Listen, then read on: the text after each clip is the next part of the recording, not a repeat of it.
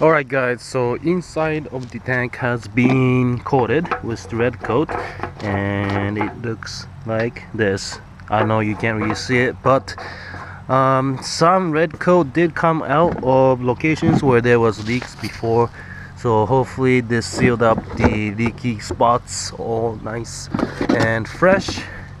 And if you look at this red coat stuff, and actually this is the funnel I used to pour it in, it just kind of comes right off, just peels off. So I guess it doesn't really attach to plastic, which is fine with me because my gas tank is not made out of plastic.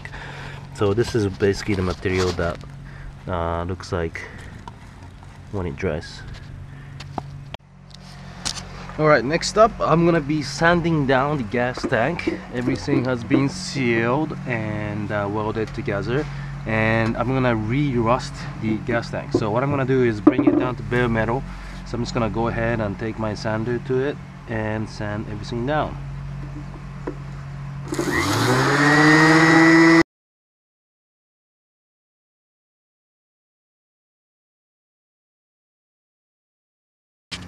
Alright, so the tank has been sanded down for the most part. I know it's not perfect, but that's okay because I'm gonna be rusting it anyways, and I do like that kind of custom handmade look. As you can see, the flash mount cap is looking nice, and next thing I'm gonna do is I'm gonna wash it down with water and I'm gonna get to rusting the tank. So I decided to put the tank back on the bike just to see what it looks like, and it kind of looks pretty cool. Nice silver bare metal look, which I like. It's kind of reminding me of those old school fighter jet airplanes, all bare metal silver, and I think it goes well with the cafe theme. But I'm still gonna rust it, so I'm gonna get right into that. Alright, so here I'm finally gonna be rusting the gas tank.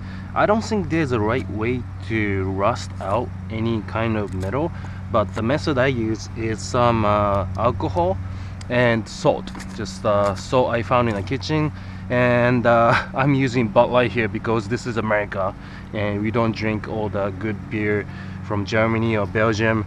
No, I'm just kidding. I just found this in the garage. It's been sitting here since one of the house parties I had, and I figured this would be a great time to use this beer. So I'm gonna crack it open, just pour this all over the gas tank like so. Make sure you cover the entire tank, and make sure you put the cap on because you definitely don't want beer inside your gas tank. And I'm gonna use another can here. Bud Light, America. So alright, so that should be good. Once you covered it all, you just want to sprinkle some salt on it, and that should increase the rusting process.